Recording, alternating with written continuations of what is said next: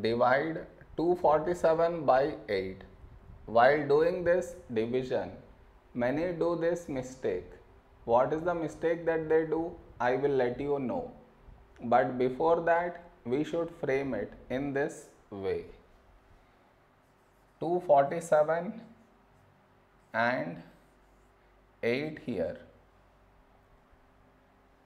This is your step 1. Next, here we have 2 and here 8. 2 is smaller than 8. So we should take two numbers 24. When do we get 24 in 8 table? 8 3s 24. Now you should subtract. 24 minus 24, 0.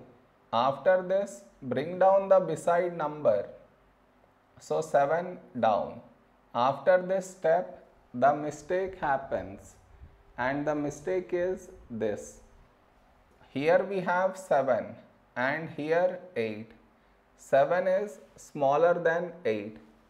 So what many do is, they directly put dot and take 0, which is wrong. Why is it wrong? Because just now you brought this number down and in the same step you want to put dot and take 0, which is wrong.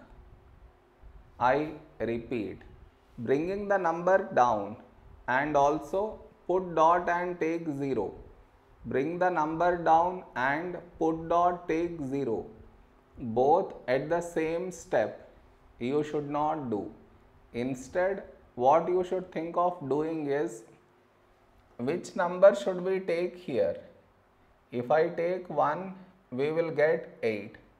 But 8 is larger than 7. So what we should do is, we should take 0. So 8 into 0, 0. Now we should subtract. 7 minus 0, 7. Over here, we did not bring any number down.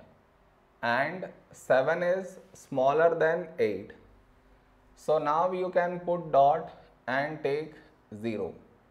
So 70. A number close to 70 in 8 table is 8 8s 64. Now you should subtract. We get 6. And continue the division. I am not doing that. Did you understand where the mistake happens? You should not do that mistake.